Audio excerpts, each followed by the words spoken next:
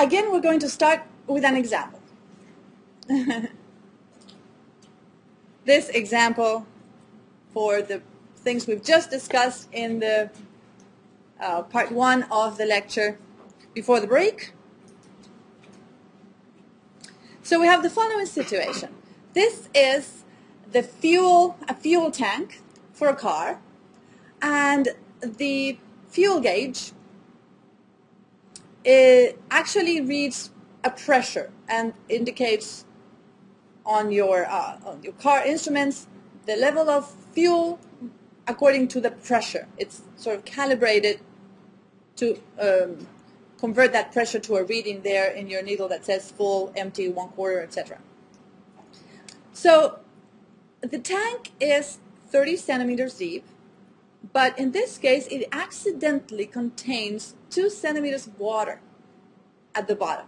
Of course, the water goes to the bottom because gasoline is lighter, plus gasoline at the top. So the question is, how many, should say many, centimeters of air remain at the top when the gauge erroneously reads full?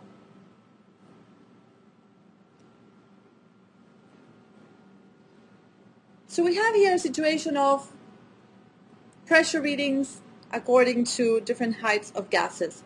You're told that there's 2 centimeters of water at the bottom, there's an unknown layer of air at the top, and the whole tank is 30 centimeters, and the gauge reads full.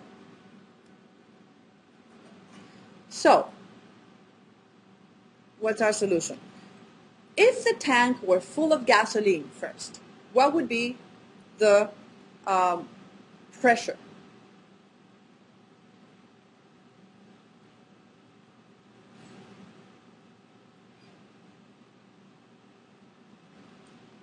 We would have 30 centimeters of, that would be the column of gas, right? The whole tank full of gas. So the pressure at the gauge for a full tank is equal to the specific weight of gas multiplied by h, well, the full height of the tank, which is given. So we can calculate this. We're given the specific gravity of gasoline, so we can use specific gravity of gasoline and multiply by the specific weight of water. And we're going to probably need to choose a density, because you go to a table on your book and you will have the specific weight or the density of water for different temperatures. You can choose 20, 25, something reasonable. And just as long as you put it there on your solution, what temperature you've chosen to solve your problem, all is fine. I have chosen 25, which is not actually standard. Perhaps 20 would be standard, but this is what I decided to use when I was solving the problem. And so I have 0.68, the specific gravity, multiplied by the density of water, 997 kilograms per cubic meter, the density of water, and the acceleration of gravity. So this would be rho g of water multiplied by the specific gravity gives me gamma of the gas, meters per square. So this is rho, and this is g. And the complete height of the tank is 0.3 meters. I've made my conversion immediately because going from centimeters to meters is quite easy. I don't need to use the grid method here. I can already do it in my head. Yes? Full with gas. For a tank full with gas. First of all, to just see what would be the reading for a tank full of gas. Because the problem says that it erroneously reads full. So what I need to do is find in the situation of water, gas, and air, what is the distribution of how thick those layers need to be to give me the same pressure as if the tank were full of gas, because the gauge reads full, and I think it's only gas, so that's what it's indicating to me. Yes?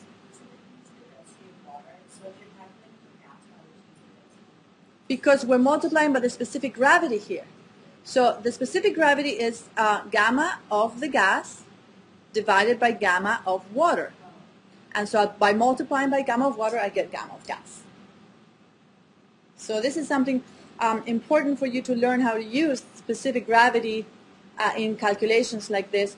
It's very useful because basically over time you kind of memorize the density of water for a certain, for a condition which is obvious, or you use that table all the time, so you have your table for the density of water at 20 degrees or 25 degrees, and you're very quick with getting numbers out of it because you use it all the time. And then all you need is this extra little number that gives you the relative weight between a material and and water. And that also you sort of learn, some of these values you can memorize just by using them. You don't try to memorize these numbers. You use them several times and they just become second nature, like gravity, say, 9.8, meters per second square. It's just those numbers, you use them a lot. So this is what we've done here, and I multiply by this. So this is just basically gamma H. It's just that I've taken a few steps to get to gamma H. Okay, so we have all of that. All of it is given, which means I can have the pressure, which is the pressure that produces a reading of full. I calculated this, and it is equal to, according to the numbers I have here, 1993 Pascal. This vent here indicates that this is, of course, connected to the atmosphere, so this is gauge pressure. So always think to yourself whether the pressure that you're talking about is absolute or relative to atmosphere. Take a moment to make sure that you understand what you're calculating. Yes? You could by adding the atmospheric pressure. But do we need to? We don't need to in this problem. But when would we need to? If we were to use any thermodynamic relation, we would need absolute, right? Ideal gas, then we need absolute. Here we don't, because we're just going to compare two different pressures.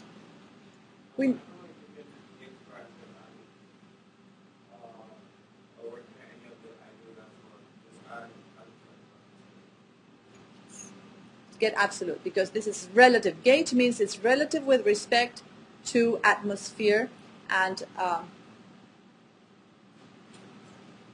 you need to add atmospheric pressure to get absolute. The standard atmospheric pressure, the pressure of 1 atmosphere at 20 degrees at sea level, is also value that you get from a table. So now this is the pressure that we need to set equal to, well, the situation that we see in the picture. 2 centimeters of water plus some distance of gas that we don't know, X centimeters of gas. This is our unknown.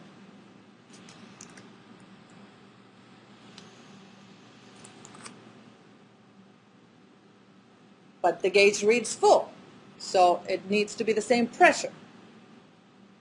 You agree? Everybody happy with that? Good. Okay, so we set it equal to 1993 pascals is equal to, okay, water 2 centimeters, so I'm going to convert to meters right away, 0.02 meters, and we have gamma of water. So this is rho g of water. I can put the number right here, 9,780. This, by the way, is at 25 degrees Celsius from a table, Newton cubic meter, plus a certain weight of gasoline that we don't know. So again, we have the specific gravity, 0.68 times 9 780 gamma of water, newtons meter cube, and the distance, x. We don't know, but x in meters, right?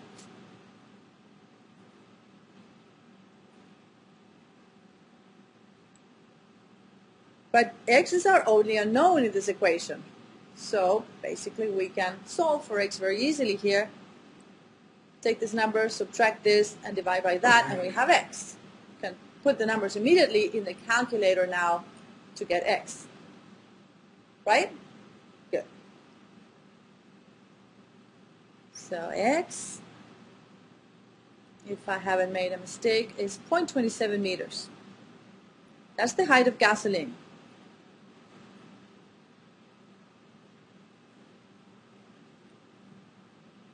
Are we done?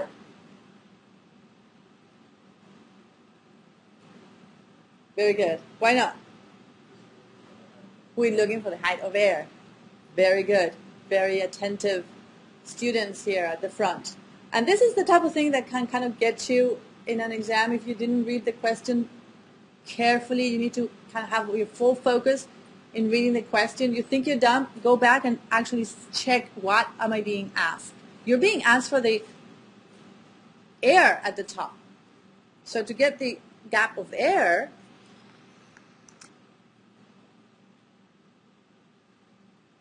at the top, we need to take the full height of the tank, which is 30 centimeters, minus the 2 centimeters of water at the bottom, and minus what we just found, which is the height of gas. And we get 1 centimeter. And that is our answer. Another example.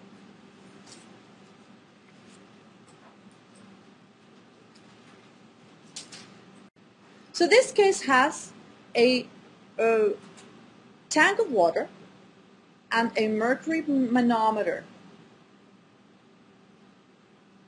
And the question that you're being asked is to find the ratio between HW over HM. In case you can't see very well in my picture, this is HW and this is HM, and this again is HM. So these two guys are equal.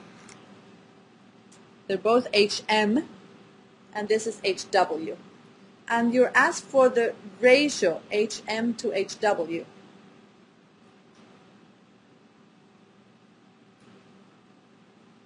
So what do we know? Well, we can start our process of typical process for a manometer problem.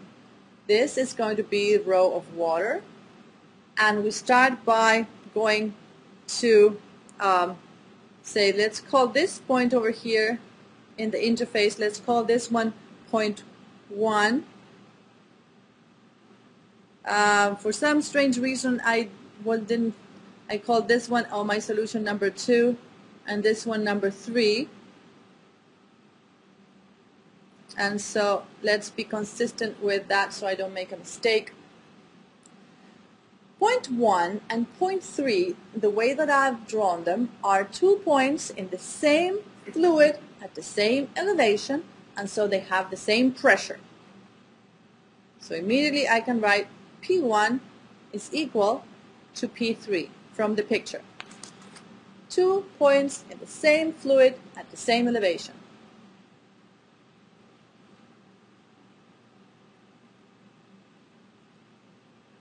And I'm going to call the gamma of mercury gamma M, for water gamma W, and so we have P1 equals P3.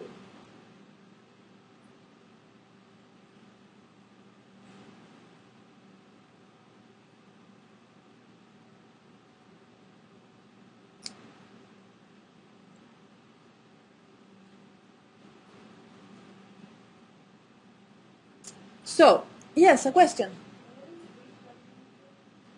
HW, which is this guy over here, is the height between the surface of the water in the tank and this point in here.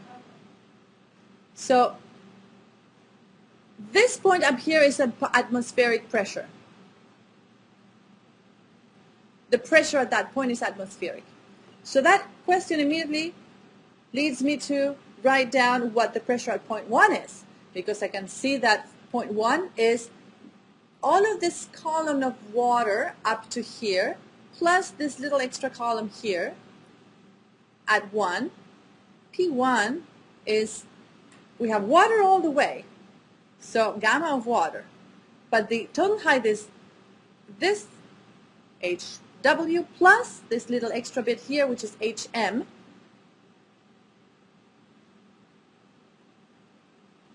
That is the pressure at 1.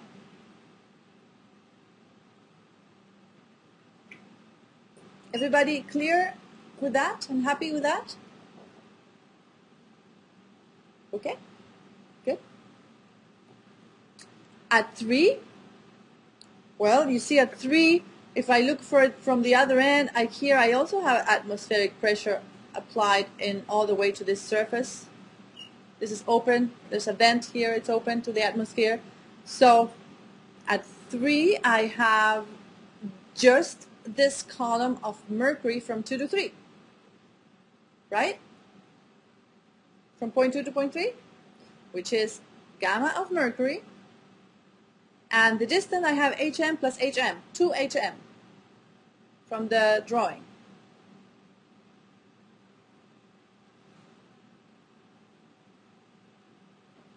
And these two must be equal to each other. P1 equal to P3. So now I can write HW times, gamma W, HW plus HM equals 2 gamma M HM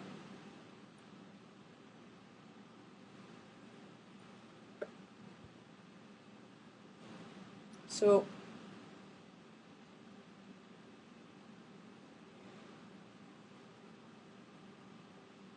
I'm going to collect together the terms that have HM on the right hand side, and I will write gamma W HW is equal to, and I have HM multiplied by this that I brought from this side and this over here. So 2 gamma M minus the one that I brought from the other side, which is gamma W, water. And now I can divide both sides of the equation by HM to get the ratio that I'm being asked for. And I can divide over by gamma to the other side to clean it up. So HW divided by HM is 2 gamma M minus gamma W divided by gamma W. Or I could write it as 2 the specific gravity of mercury minus 1. And I actually can look up the value of the specific gravity of mercury and solve this from a table. I can get the value of specific gravity of mercury is 13.56, and I can put this back in the equation and get that HW divided by HM is equal to 2 times 13.56 minus 1, which is equal to 26, about 26.1. This has no units because it's a relative, two lengths, so there's no units, and this is our result. So the trick of this whole gamut of problems with manometers is to look always at 2 points which have the same fluid at the same height. And that's going to be the key to write down an equation, as you can see here. P1 equals P3. And then I can follow the columns of liquid and build my equation on the basis of this observation. Yes? Sorry, can you repeat? I couldn't hear you.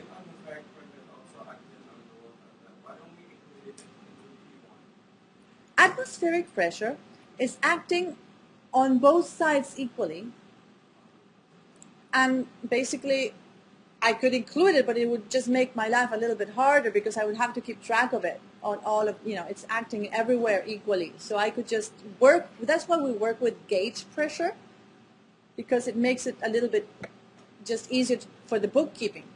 I don't have to keep track of the atmospheric pressure. It's acting everywhere. Yes?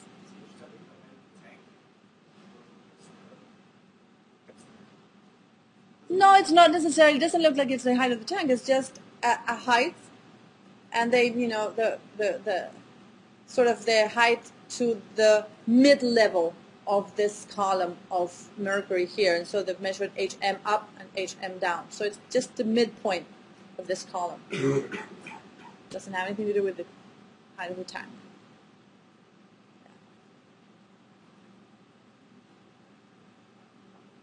Good? Are we good?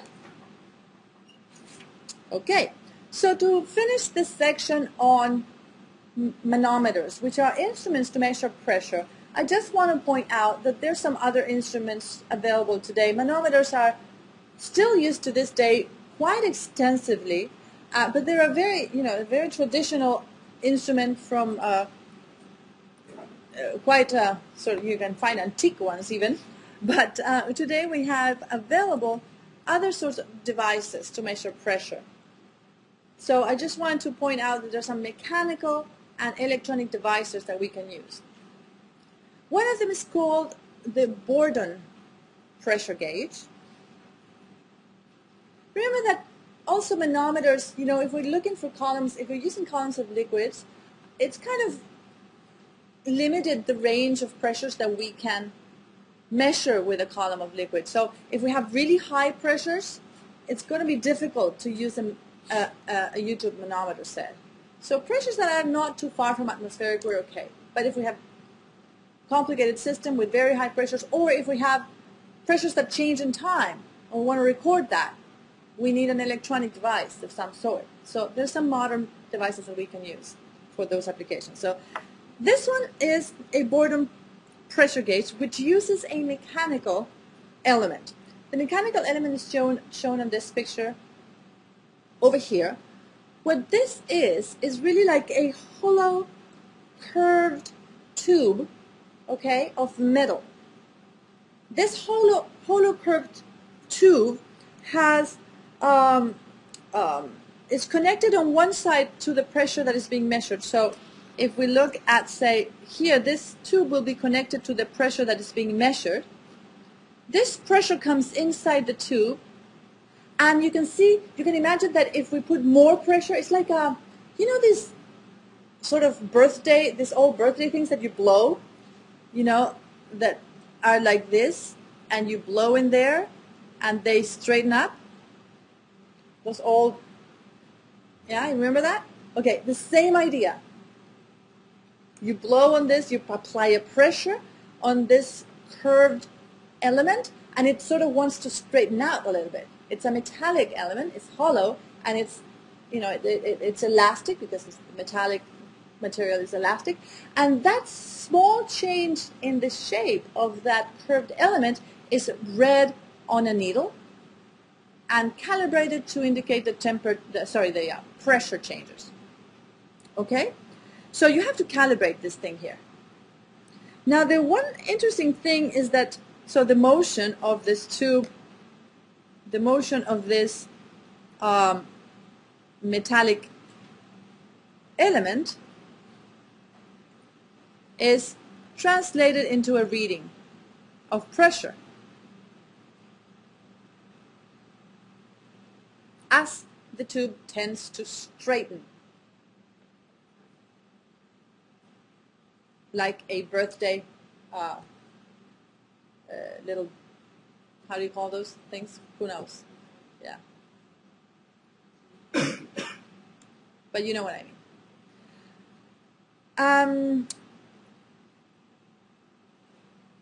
What do you think would be the pressure when this reads 0?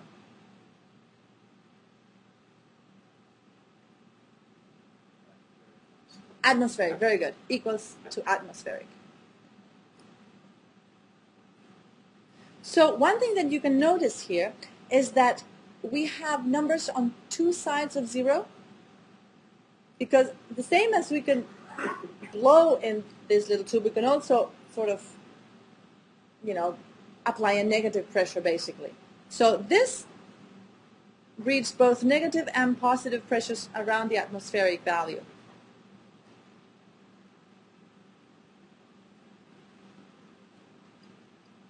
So positive and negative with respect, so this is gauge pressure, right? You can have negative gauge pressure. Of course, if it's absolute pressure, there's no negative, right? Pressure is always a positive. Absolute pressure is always positive. But gauge pressure can be negative. We can have a sort of small suction pressure, a small value below atmospheric. And this guy can read both positive and negative values.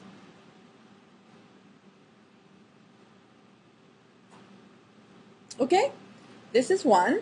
Then this is very standard. You see them all over the place if you go to sort of process plants or chemical engineering installations. This is a very standard instrument. This other one is called the aneroid barometer. It's also a very classic device. And again, we have a metallic element, which is this hollow little, in this cartoon there's a cut through what is really like a pillow, like a little pillow of metal. This little pillow of metal is actually hollow and evacuated. They've actually sucked out all the air from it, so it's at a vacuum inside, pretty close to vacuum anyway. And so this elastic element will change will also deform responding to outside pressures. And that deformation, that motion of that little element is read by some sort of mechanical lever which turns a needle. Simple as that. And the changes on the pressure deform this little pillow and are read in a needle. So what pressure are we measuring here? We're measuring actual atmospheric pressure for this guy. So this is used to, that's why it's called barometer. It measures atmospheric pressure.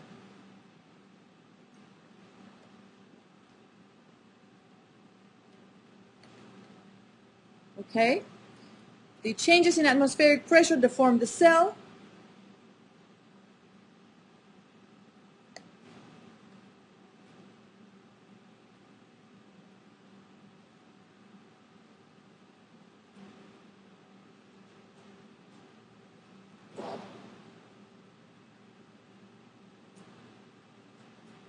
And these changes are, this deformation is read into, this is read into a little needle indication.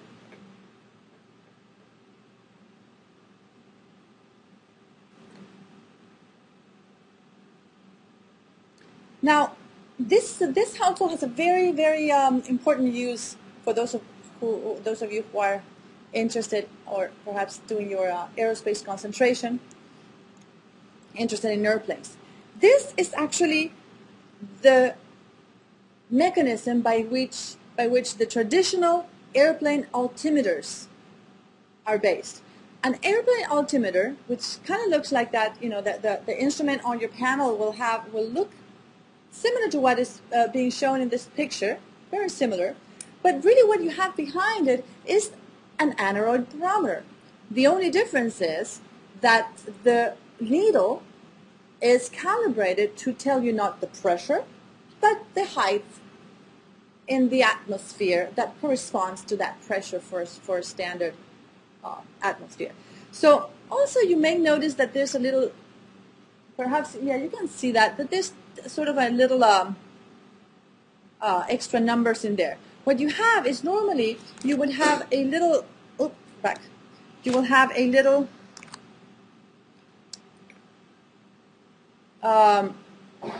wheel here or something that the pilot can manually change, and you change it to account for variations in pressure in the airport. So the guy at the tower will tell you when you're approaching, the reading, you set your altimeter to say you know, if it was 29.92 inches, we know that's standard atmosphere, 29.92 inches of mercury. But if, say, today we have good weather, we have higher pressure, he will say, well, set your altimeter to 21.98, say, or 30.1. And you will move that little switch there to 30.1, and that calibrates the reading of altitude so that, you know, when you're approaching to land, you have a reading which corresponds to the actual reading at that airport, because obviously you don't want to make that mistake when you're close to an airport. If you're going cross country, say, and you're between, you know, flying between two faraway places, then during the cross country, everybody sets their altimeter to 29.92. So everybody has, all the planes have the same reading, regardless of the atmospheric pressure. And, you know, if you know that the other plane is reading, you know, a certain altitude and I'm reading another one, we're not going to collide because we are actually calibrated to the same pressure. So you see, this is a very useful application. Any comments? No? Okay. So, no comments? Okay.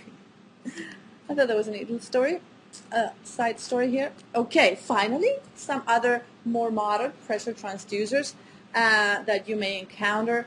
Well, a pressure transducer, when you use the word transducer, it really indicates that we're sort of changing one form of measurement to another. So really, here we want to take a pressure measurement and turn it to an electronic reading. So you can have some form of little electronic circuit that will, you can connect to your computer, for example, and have a time time record of the changes in pressure for whatever reason. You may want to do that. Or you may have a control device. You may have something that if the pressure goes above a certain point, open the valve. If the pressure goes below a certain point, you know, add more gas or something like that. You can have a control. To be able to have a control loop of that sort, obviously, your pressure measurement, you know, you can't just rely on a column of liquid because that requires a human looking at the column and reading a measurement. This requires an electronic signal, and for an electronic signal we need to use a transducer. So some of these devices are based, for example, on what's called a piezoelectric material.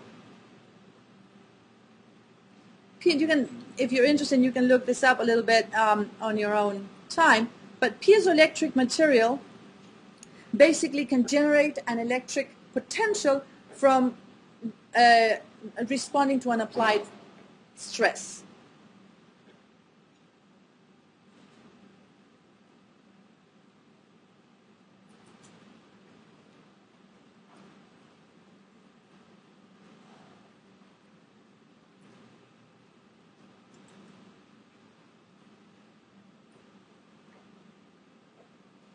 And so using these piezoelectric materials, you can construct all sorts of little instruments that are much more elaborate and sophisticated than the manometers that we've just described. But for the purposes of the exercises in this course, we'll just work with manometers. Okay? Well, you'll have some examples available to you on Blackboard, and you'll have to also on your homework do some of these problems.